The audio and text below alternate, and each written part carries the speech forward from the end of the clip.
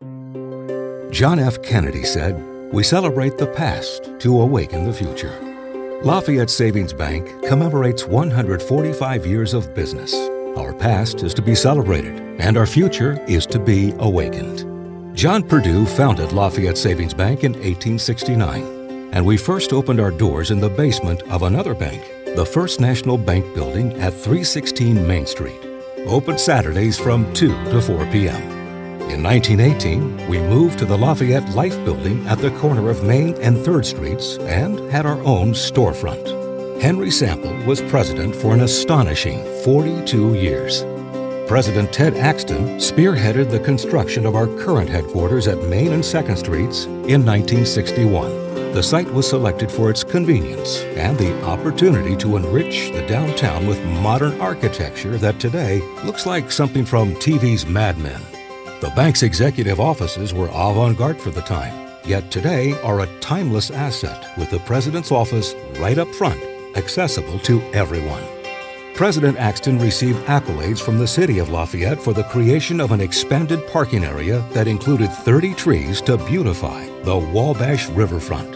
In 1993, Mary Ellen Newdeck, then Vice President of Home Hospital, was elected Chair of the Lafayette Savings Bank Board, becoming the first woman to serve with this title in a Lafayette bank. About this time, we instituted a 24-hour over-the-phone banking service called LS Bank Phone, the predecessor to mobile banking. Lafayette Savings Bank met the World Wide Web by the end of the 90s with online banking and bill pay services, making banking an anywhere, anytime way of life. In 2001, John Corey retired after 10 years as president, and Randolph Williams was named the 11th president of Lafayette Savings Bank.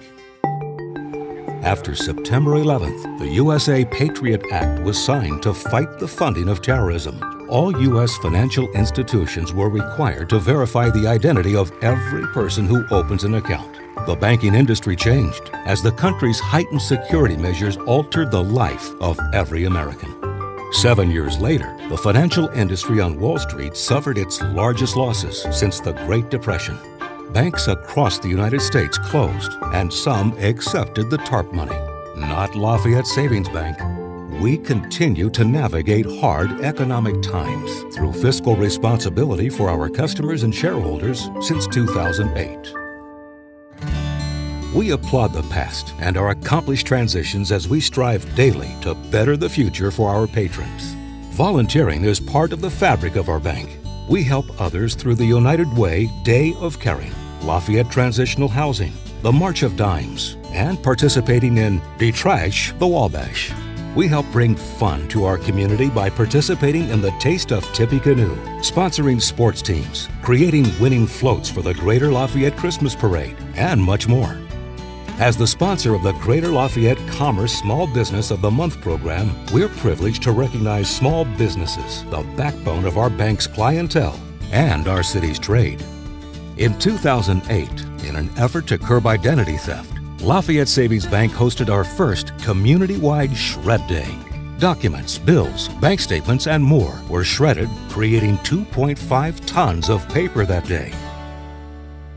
Lafayette Savings Bank has been honored with 2 outstanding awards. We were the first bank awarded the Greater Lafayette Commerce Grand Marquis de Lafayette Award, which pays tribute to community leaders who steadfastly contribute to the quality of life in Greater Lafayette.